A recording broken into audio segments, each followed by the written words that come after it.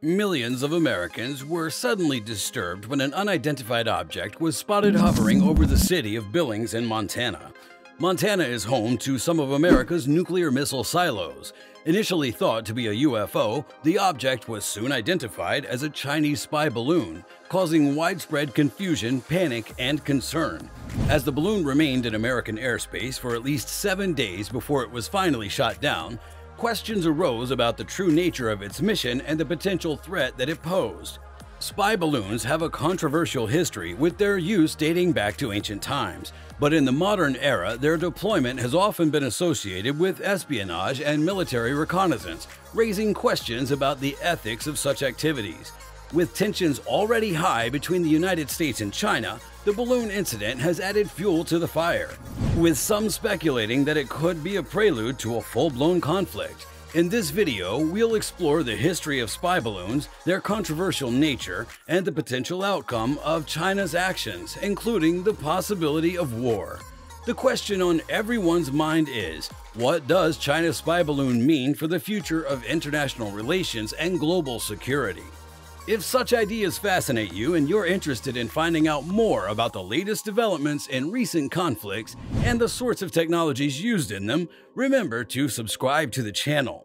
So before we delve deeper into the issue itself, we need to know what both sides have said.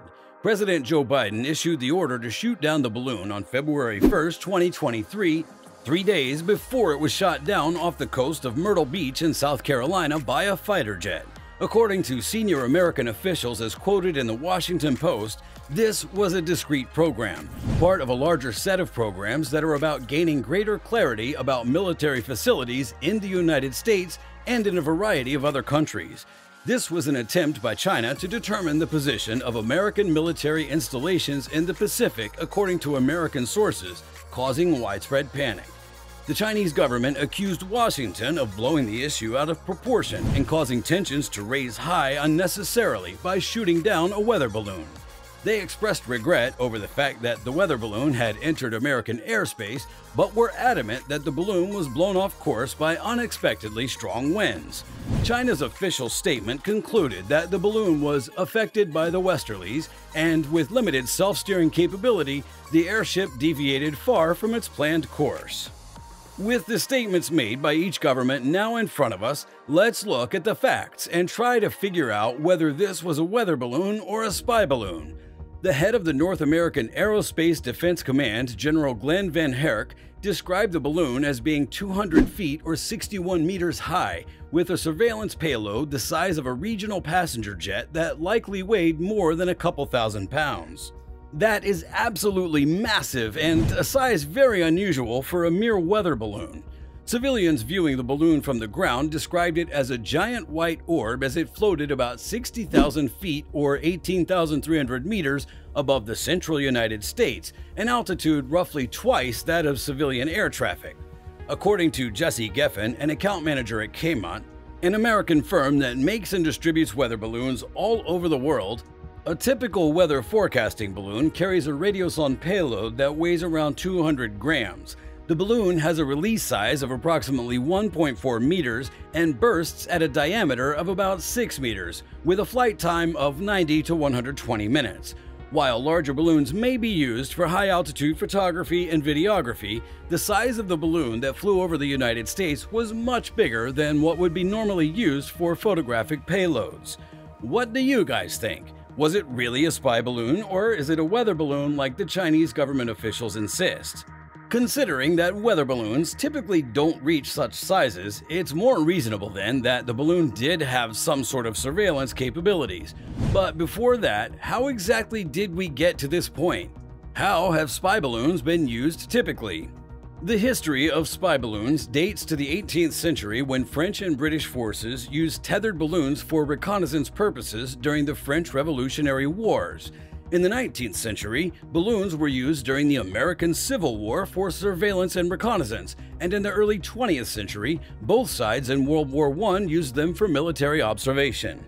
In the 20th century, spy balloons became more and more sophisticated and were used in a variety of conflicts, including World War II and the Cold War.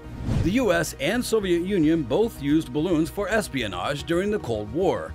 With the US launching Project Mogul spy balloon program to monitor Soviet nuclear tests, spy balloons have been a regular fixture of modern warfare and can accurately pinpoint locations of strategic interest to the military. In recent times, spy balloons have been more commonly used, especially by China.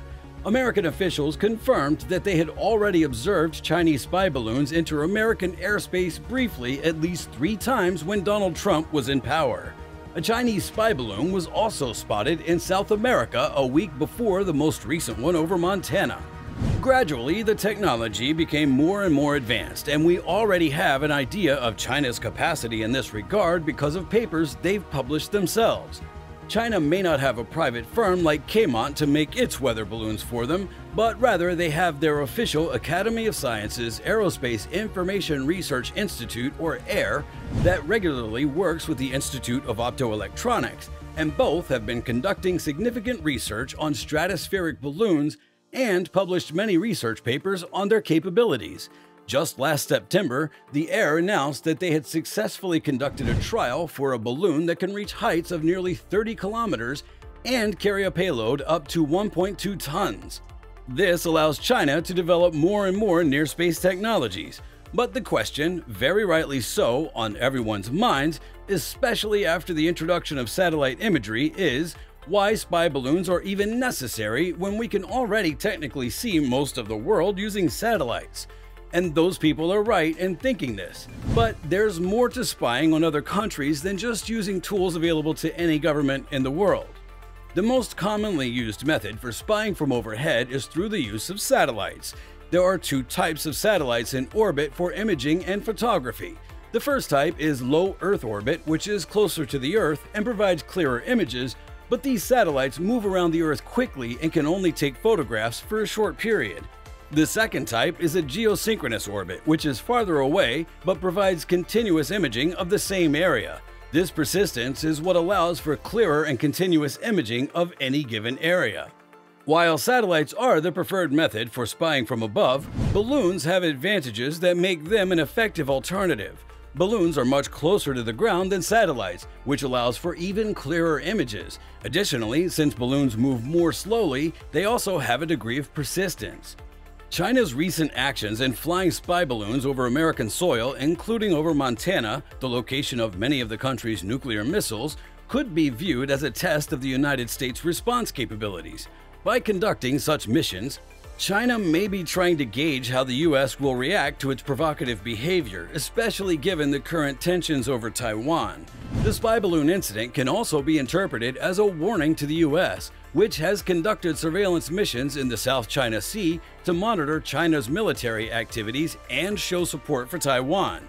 China may be attempting to send a message to the US, indicating that it too is capable of conducting surveillance operations and that it will not hesitate to do so if necessary.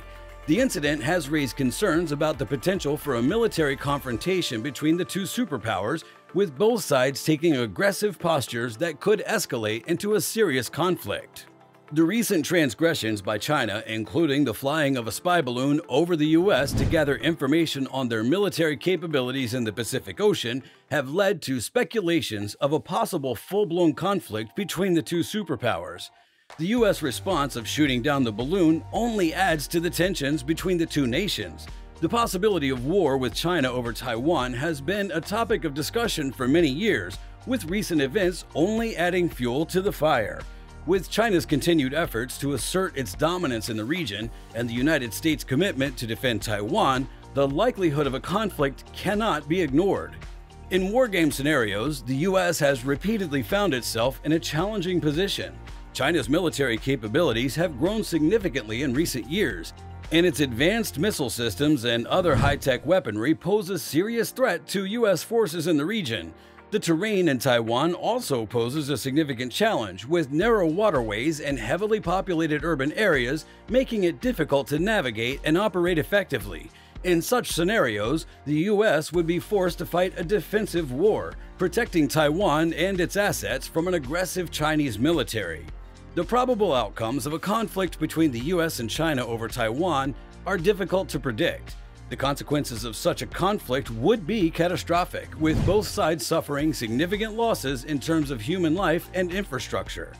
The US military would likely suffer heavy casualties and would need to rely on its technological superiority to gain an advantage over the Chinese military. The Chinese military, on the other hand, would have to deal with a strong US presence in the region and the risk of escalation to a full-blown war. Ultimately, a conflict between the two superpowers would have far-reaching implications for the entire world, with both sides facing the risk of economic and political instability in the aftermath of a war. Let us also not forget that both nations possess nuclear weapons. Considering that the United States is already in a conflict with Russia and already engaged in a literal proxy war in Ukraine right now, a potential conflict with another nuclear power may not be in its best interest right now.